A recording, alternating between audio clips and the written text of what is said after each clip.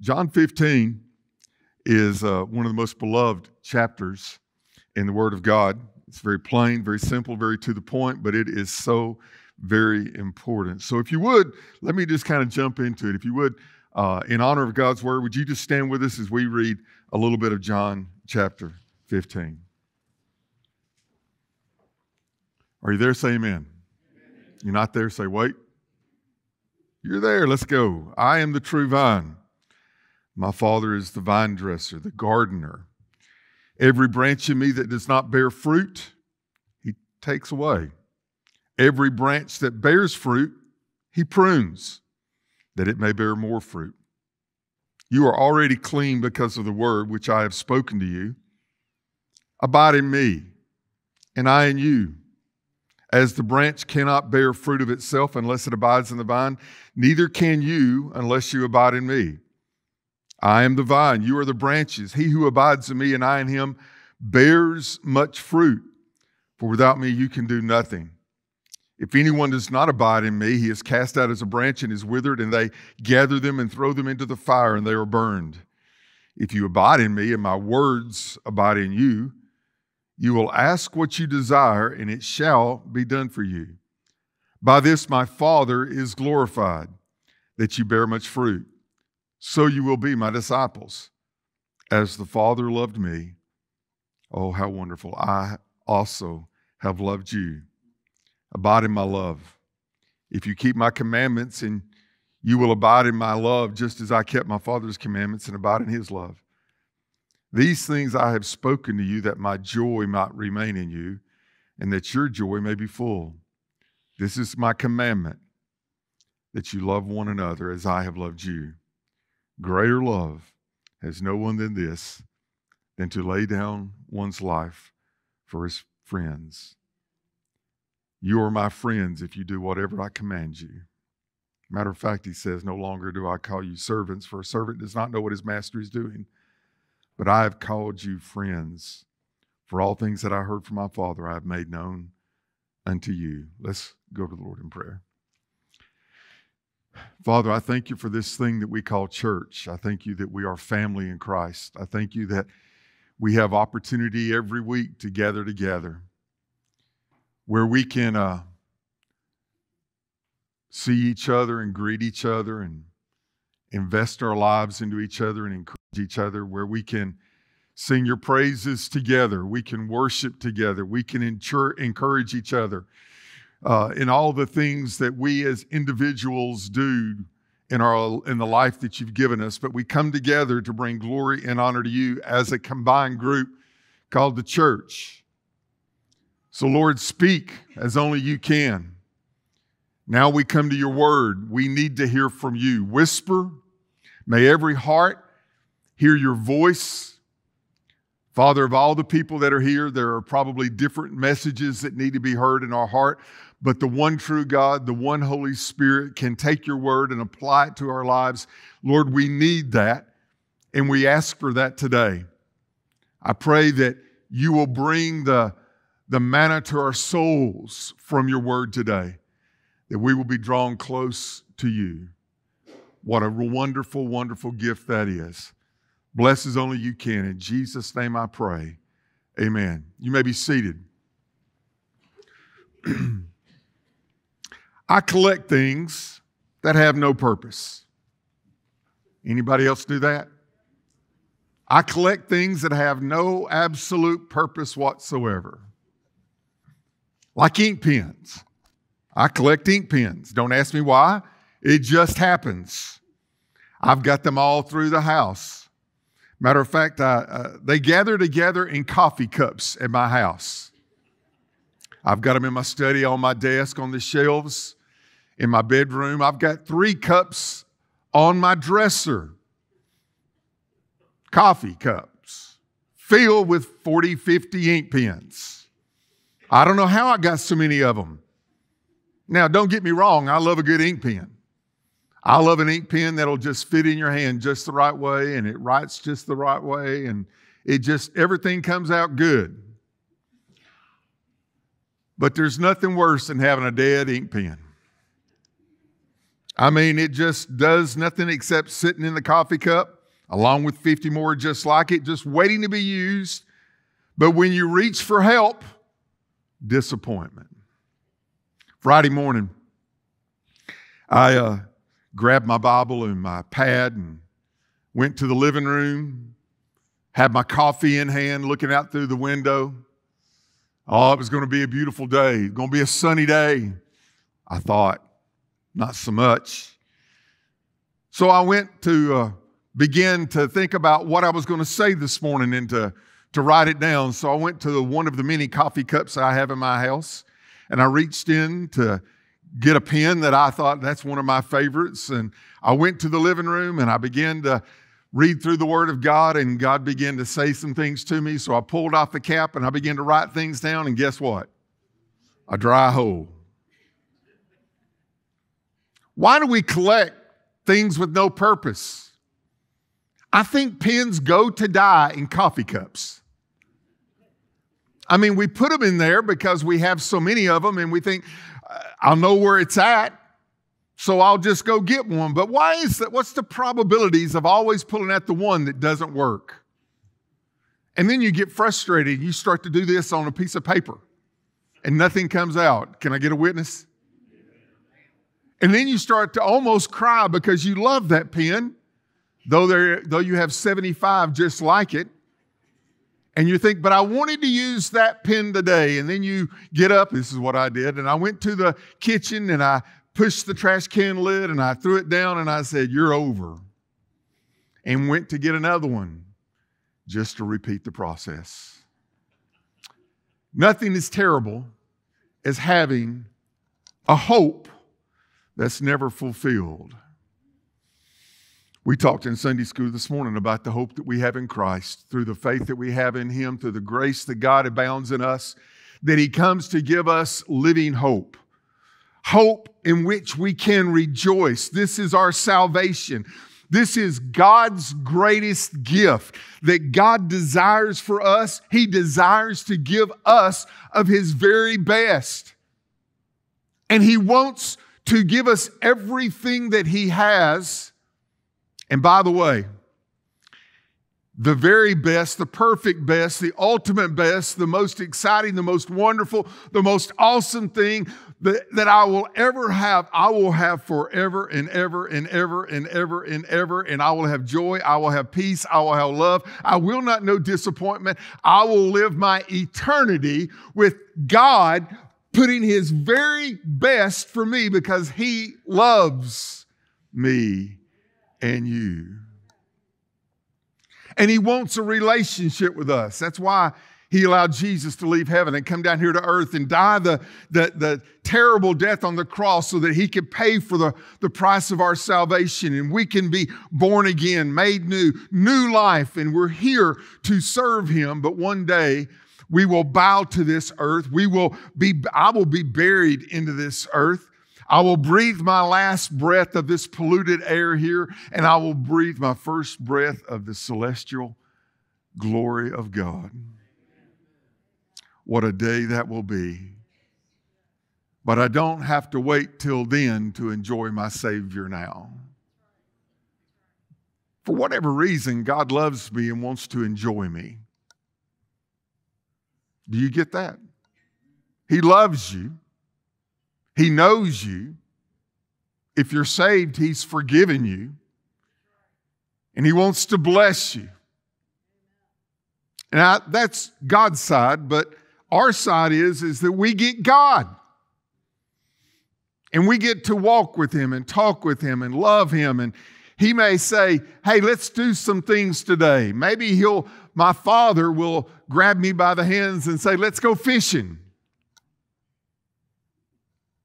He may say, come on, I've got a job I've got to do. Come with me and we'll work together. He may just look at me and say, come on, let's go have some fun. He may say, hey, there's somebody over there we need to go help. Let's go encourage them. He may just say, let's just rest. Let's just be together and enjoy being together. That's what dads do. Now, as a kid, we're holding on to the hand of our father, and sometimes a kid wants to turn loose and run away. Sometimes he'll want to drag his dad to go do what he wants to do. And sometimes the father will follow us, and sometimes the father will say, no, come with me. And sometimes us kids will have a fit. Do y'all know what I'm talking about? Have y'all seen the stomp? I saw it in Kroger the other day. The kid gave the stomp, and then the tears rolled. And the screaming happened. And I'm thinking, if that was my child, they'd think they're at Six Flags because there would be a roller coaster ride. Up and down, and up and down, and up and down. Don't call children's services. My kids are grown. In John 15, he gives us the word and the picture of the vine. The vine. And it's very simple. It says, Jesus said, I'm the true vine. My Father is the vine dresser, the gardener, the one who takes care of all of this that we live in. And you are the branch. There are 3 vines in Scripture. The first one we'll find in Isaiah chapter 5, and it speaks of Israel, God's chosen people. Of all the people, God called out a people unto himself that they could be a blessing to God and a blessing to the world as they would be the witness to the world of the goodness of God. But in Isaiah chapter 5, it says, verse 1, now let me sing to my well-beloved. That's what he called Israel. A song of my beloved regarding his vineyard. My well-beloved has a vineyard on a very fruitful hill. He dug it up, cleaned out its stones, planted it with the choicest vine, built a tower in it, and also made a winepress in it. So he expected it to bring forth good grapes. That's what he's talking about, Israel. Of all the people, he planted them on a fruitful hill. He got rid of all the rocks. He gave it the most choice vine. He built a tower, a winepress, and it was all for the purpose of bringing forth good grapes. But it says there in verse 2, but it brought forth bu'ushin, the Hebrew says. It's wild berries. Sour grapes. Thayer's lexicon says stink berries. Now, I don't know what that is, and I really don't want to know what that is. It don't sound good at all. Rotten, dead. So he says in verse 3, and now, O inhabitants of Jerusalem and men of Judah, judge between me and my vineyard. What more could have been done to my vineyard that I have not done in it? Why then, when I expected it to bring forth good grapes, did it bring forth bu'ushin? Wild, rotten, good for nothing berries. Now please let me tell you what I will do to my vineyard. I will take away its hedge, it shall be burned. Break down its walls, it shall be trampled upon. I will lay it waste, it shall not be pruned or dug, but there shall come up briars and thorns. I will also command the clouds that they rain no rain on it. The children of Israel were given so much, and they just wanted what they wanted. They didn't care about the glory of God. That's a sad, sad statement. The second vineyard that we'll see, the second vine that you'll see in Scripture, is alluded to here in chapter 15, but it's actually seen in its ultimate end in Revelation chapter 14. And there it's not speaking to Israel, it's speaking to those who had the possibilities, whether they were Jew or Gentile, those who had the possibilities, but they turned their back upon the Almighty God. It says in verse 4, abide in me, this is John 15, verse 4, abide in me and I in you, as the branch cannot bear fruit of itself unless it abides in the vine. Neither can you unless you abide in me.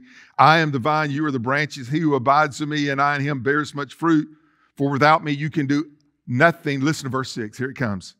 If anyone does not abide in me, he is cast out as a branch, cut off, cast out, and is withered. And they will gather them and throw them into the fire, and they are burned. That's the picture of Revelation 14. At the end of the days, the world will be gathered. The sheep and the goats will be separated. The sheep representing the children of God, the goats representing those who went their own way. Like the branch that was cut off, and it withered. And they gathered them, and they were thrown into the fire, and they burned up forever and ever and ever. That is an extremely sad note that is in John 15, which is one of the most encouraging. How is it that this happens? What occurs? They just wanted their own way. The Almighty wanted to bless, but they didn't receive the blessing. Then there is the third vine that Jesus is sharing here with his disciples. You know, he had to have a tinge of regret and feeling of hardship because he wanted everyone to follow him. He wanted everyone to feel the love of God. He wanted everyone to have that loving relationship, to be blessed and spend eternity in the greatest of the great, where God would give all things to them, but he knew some would turn away. But he shares with them very much words of love when he says, I'm the vine. My dad, our Father, our Heavenly Father, he takes care of all of it. But if you're a believer, you are grafted into the vine. We are born again when we are grafted into the living vine. And we grow. And we fulfill our purpose. Let me say it again. We fulfill our destiny, our life, our purpose. He describes it. What's the purpose of the vine? To bring forth fruit. Not bu'ushin. No sour berries. No, they will be cut off and cast into the fire. But good grapes. Look what it says here in verse number 4, abide in me and I in you, as the branch cannot bear fruit of itself. You can't do it on your own. Unless it abides in the vine. Neither can you unless you abide in me. The word abide there is so wonderful. It literally means to tarry, to remain, to stay together. That's what he wants with us in a relationship. He says, let's tarry together. Let's remain together. Let's walk together. Let's work together. Let's be together. Enjoy the very best of all. That's what God wants from us. Every moment of every day, if you are a Christian, if you've been wise enough to give your heart and your life and your sins, if you've repented of them and you believe in him and you trust him, he will come and make you new. He will make you a child of the King. And every moment, he will never leave you. He will never forsake you. You are his. So remain. Tarry. Let's abide together. Nothing worse than broken relationships. Nothing worse than estrangement. That's what Satan wants. He wants to divide and conquer. He wants to attack relationships. And the number one relationship that he's going to attack is our relationship with the Father. But he says, I have so much for you. Just like my ink pens, he made me to fit in his hand. And he'll reach out and take me, to use me. and to bless me. But when he picks up that pen, he doesn't want to find a dry hole. He wants one that's filled with the Holy Spirit.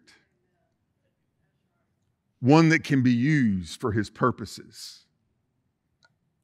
And think about this. Everybody's got their own penmanship, right? It meets your style and fulfills the purpose. But I'm just the pen.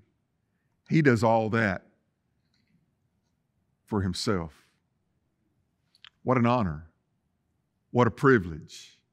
So he says, let's talk about this relationship of being one with each other. Look in verse 5. I am the vine, you are the branches. He who abides in me and I in him bears fruit. For without me you can do nothing. Hold on. Is that correct? Did I leave something out? Bears fruit? Is that what it says? Bears much fruit. The word is defined as many. Many, many, many, many, many, many, many. Many, many, many, many, many, many, many. It means large. It means healthy. Amen? Now, have y'all seen those pitiful little grapes? Have y'all seen those? When you're ready to pick one, is that the one you want? What's the one that you're looking for? I mean, that big old large, plump, juicy, beautiful. Amen? And they come in clumps. That's not the right word. What's the word? Clusters. Amen. I got a smart church, folks. You don't just get one, you can get a whole bunch. Amen? How many of you like a bunch? Overflowing, right? Just so much. That's what God wants. Now, hold on. Let me say it again. He said, he who abides in me and I in him bears much, large, healthy fruit. But you can't do it on your own. Look what it says in verse 7. If you abide in me and my words. The words means simply the things that come from his mouth. When Jesus is sharing it, he is sharing words with them. But listen, there's inflection. There's specificness to the definitions of the word. He's telling a story. There are truths that are there. And if we can listen to the words of God, the blessings of God, the truths of God. Look what he says. If you abide in me and my words abide in you, you will ask what you desire and it shall be done for you. In the middle part of that says, and these words of mine, if they abide in you, you will. And in the English it says, ask what you desire. But that's only one word in the Greek. And it means to beg, to share with passion, to crave, to desire. It can even be defined as to require when you ask. That's a privilege, folks. He's not holding back from us. He says, if you are with me and we are doing this together and the truths of my words are with you, then the impulses that I've placed upon you, you can beg, you can ask, you can plead, and I will be there. I will bring it to fruition. Not my words, I'm abiding with him. Not my wants, because I know he's got the best for me. But when you do that, you can ask and believe. What does the scripture say? Ask and you shall receive, seek and you shall find, knock and the door shall be open. Do you think he's trying to keep back from us? No, he's saying, this is my desire, because when I bless you, it will be fruitful, large, fruitful, helpful. Christians, this is God's desire for us. It bothers me that I see so many Christians that have not found the fruit and the desire and the blessings of God, the hope that he has for you. There are Christians that are going through circumstances and hardships and pain, but God says, I will be with you. I will not forsake you. My hand of anointing, my blessing will be there. You may not understand it, but I have purposes and I have plans. I have wonderful things lined up for you. And the church will miss out because they're seeing it from what they receive other than the blessing of what God can give. But when you touch base with Him and you're walking with Him and He gives you these words, the still small voice of the Holy Spirit, the promises of God, He will make it abound. The church needs to abound. The church needs to quit doing it on its own. The church needs to walk by faith and not by sight. The church needs to seek into the love of God. Because if we will seek into the love of God, oh, what He can do. He says in verse 9, as the Father loved me. Folks, look up here. Do you really think that the Father loves Jesus? Can you say 100%? He cannot be in discord with Jesus. But Jesus is always in accord with the Father too. He says, in the same way, don't miss this, as the Father loves me, I also have loved you. Abide in my love. Remain in my love. Tarry in my love. I don't know if this blesses you, but the Father loves Jesus perfectly, and Jesus loves the Father perfectly, and the Father loves us through Jesus Christ, so we have the love in the relationship with the Father in Jesus Christ. Complete, total, all the time. We're just supposed to tarry there. So all of you who beat yourself up and say, God doesn't love me, God's not there for me, you just don't understand. God loves you completely. God wants the best for you completely. You just need to dive in and get all of it you can. Get all of it you can. It's like a buffet that just never, they're always bringing more of the best fruit out there for you. And you can define fruit in 1,000 different ways, but it's just what you and God do together for His glory and for our benefit. He says, if you keep my commandments, these truths, and you abide in my love, just as I have kept my Father's commandments and abide in His love, these things I have spoken to you, that my joy might remain in you. We've got an option here. We can follow our emotion or we can receive His joy. This is my commandment, that you love one another as I have loved you. Oh, what heaven's going to be like, because we're all going to be loving each other. Oh, how hard it is to bear what we go through down here, because we often only love those who love us. If anybody disagrees with us, we can just mark them off in our mind. We judge by our own standards. We tear down. And folks, this is among all of us. We look at another and we think they should be doing this, they should be no. Our Father, who knows everything about us, loves us completely. And we don't have to know anything about all of us, but yet we get the great privilege, y'all listen, to love each other completely, holding nothing back. The thing that will change the church is the love of God. The thing that will change this community is the love of God.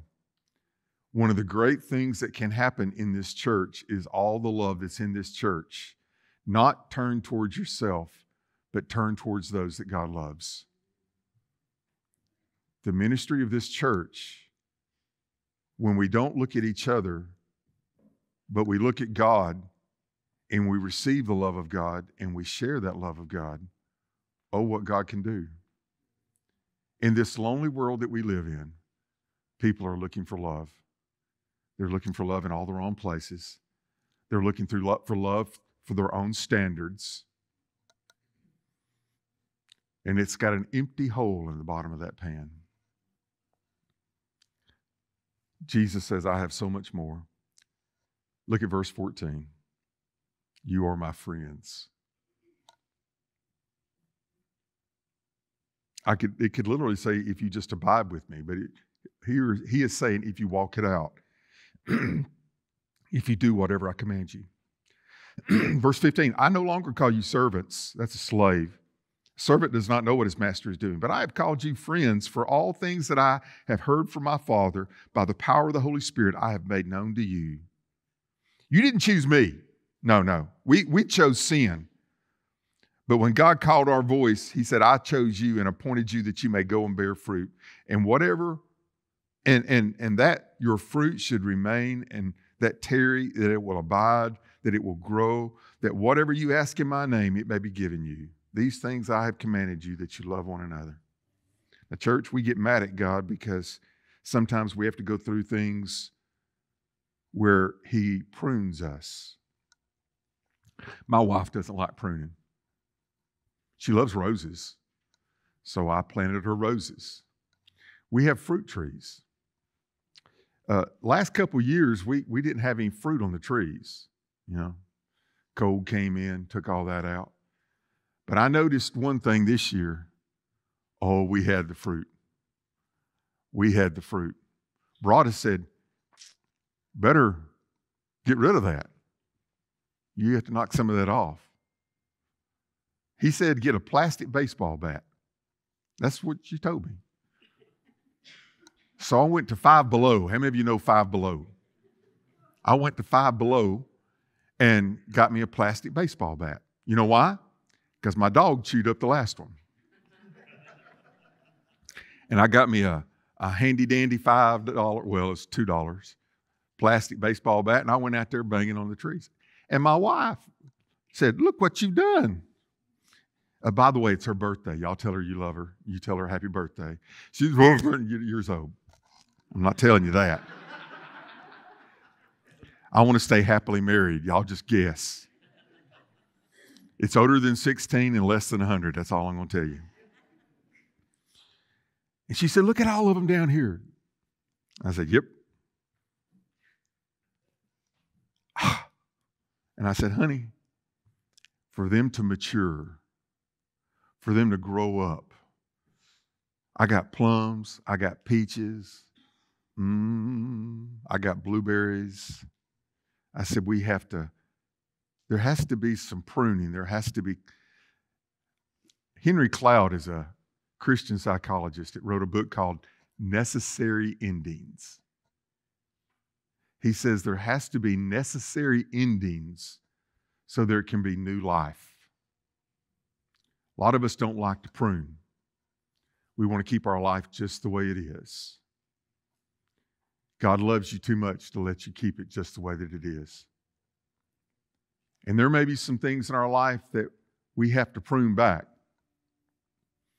He says, those that I love, I prune. Now, church, there's going to have to be some pruning. Why? Because that's the Word of God. It's the truth of God. In the end of last year, I always pick up a word for the coming year that I'm going to study all year long. Because I'm not smart enough to get it all in one dose. I need a whole year to understand it. And for whatever reason, the Lord gave me the word trust. I was going to have to learn to trust in Him in 2024. Oh my, as He had to teach me how to trust Him. But He's pretty good at it. He's pretty good at it. So in my life, there's been a lot of pruning in this year. And I have offered up more pruning. I have told the Lord, however long you want me here, I serve at your pleasure. I do what you would have me to do. You can cut me back to the stump if that's what you so choose. But I'm not going to argue and I'm not going to fuss, because I know in my life there needed to be some necessary endings. I understand that. And I want to finish well. I was talking with a friend of mine this week, and we were talking about something, and he brought up the word control, and I said to him, control is an illusion. Those people who think that they're in control, they're just fooling themselves. God's in control. And I'm not going to worry about those things. I'm not going to fret over those things. I'm going to trust the Lord. I'm going to be faithful to my day. I want to walk hand in hand with God wherever He so leads me. If He needs to sit me down and have a talk with me, that's for my best. I'm not going to be stubborn. I'm not going to stomp my feet. I'm not going to have a fit. I'm not going to cry. I'm not going to scream. I'm not going to try to run away. I'm going to say, thank you, my Father, for loving me the way that you have. Church, we must produce godly fruit. Fruit that remains throughout all of eternity. That's what the church is for. Israel produced bu'ushin, sour berries. We must not. Our Savior deserves so much more. I don't have all the answers. The only answer that I have is Jesus. And He will lead me. He will be the lamp unto my feet, the light unto my path. My responsibility is to tarry, to rest, to stay, not to run away from, but to remain in Him, connected to the vine, so that the juice of the vine, the sap will flow. The power of the Holy Spirit will run out through the branches. The branch cannot do anything except be a tool that God uses to hang fruit. What we see as an ending, He sees as necessary so we could be better. Prune away, Lord. Are you willing to say that?